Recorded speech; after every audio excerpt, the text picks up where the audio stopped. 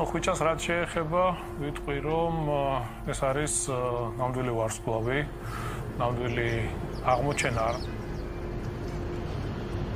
რა თქმა უნდა, ხვიჩას ეს წარმატება ეს არ არის პატარა საქმე, უდიდესი საქმე არის, რასაც ის აკეთებს ყოველდღურად.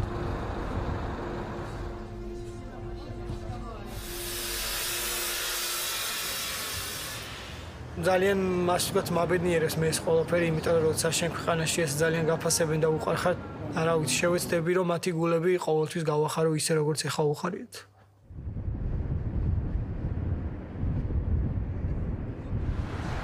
There's only one player's name on the lips of Georgian football fans. Khvicha Kvaratskhelia. Georgian Footballer of the Year for the last 3 years. The 22-year-old's taken the national team by storm in recent months and has scored 10 goals in his 19 appearances since his debut in 2019. ნუ რა თქმა უნდა, ჩემი პირველი ოცნება იყო საქართველოს ეროვნულ ნაკრებში მეთამაშა და როცა გადავედი უკვე პროფესიონალურ ფეხბურთში, დაუშვით ამაზე არ მიფიქრია, რომ შემეძლო ეროვნულ ნაკრებში თამაში, ვცდილობდი რომ მევარჯიშა და ვიცოდი ის რომ შეიძლებოდა რომ თავისით მოსულიყო ეს ყველაფერი.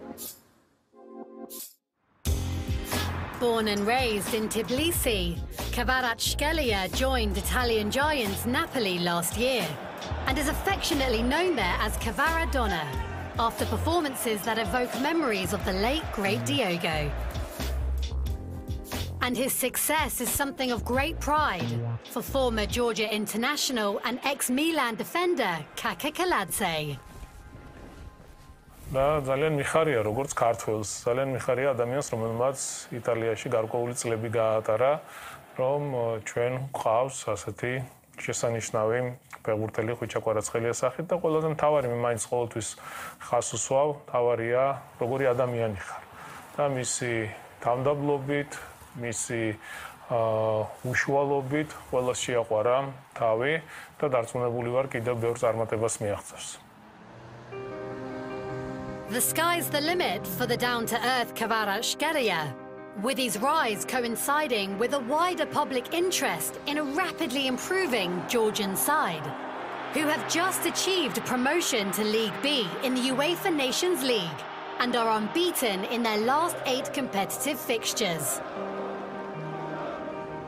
And for president of the Georgian Football Federation, ex-international Levan Kobiashvili, the growing popularity is no coincidence. ხვიჩას დღევანდელმა წარმატებამ რა თქმა უნდა მთლიანად შეკრა ქვეყანა. არა მარტო ის ხალხი, ვინც უშუალოდ ფეხბურთში არის ჩართული, ზოგადად საზოგადოება გააერთიანა, უამრავი ადამიანი, რომელსაც შეიძლება საერთოდ ფეხბურთისკენ, ან ფეხბურთშიც არც იყო ჩართული, არც უყურებდა, რა თქმა უნდა, ეს ადამიანებიც შემოიკრიბა. ანუ გაზარდა რაოდენობა ქვეყანაში, რომელიც უბრალოდ ფეხბურთით ცხოვრობს და ცხოვრობს პირველ რიგში, რა თქმა უნდა, ეს ხვიჩას თამაშით. დიახ, რა თქმა უნდა, ეს ძალიან დიდი პასუხისმგებლობა, მაგრამ ფეხბურთელები ვართ, ჩვენი მოვალეობაც ეს არის, ხანდახან მეტი ტვირთი გადევს, ხანდახან ნაკლები. ამას დიდი მნიშვნელობა, ასე ვთქვათ, არ აქვს, იმიტომ რომ როცა გადიხარ მოედანზე, იქ არის უკვე 11-11-ზე და ყველაფერი გეხსნება, ასე ვთქვათ, უნდა გაკეთო ის, რაც გიყვარს.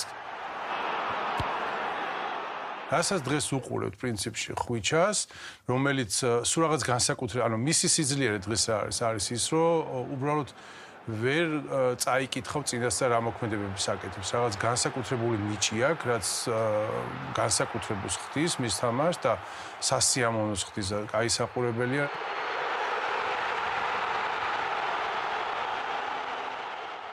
მართლა გულით გულშემატკივრობ და მისი წარმატება, რა ვიცი, ჩემთვის ასოცირდება ჩემი ქვეყნის წარმატებასთან. და ის გატანილი გოლები, სიხარული, ეს არ არის მხოლოდ ხვიჩას და ხვიჩას ოჯახის გამარჯვება. ეს ჩვენი ქვეყნის გამარჯვება, ჩვენი ხალხის გამარჯვება. Success may not be far off, with Georgia already assured of a playoff spot, thanks to their UNL exploits.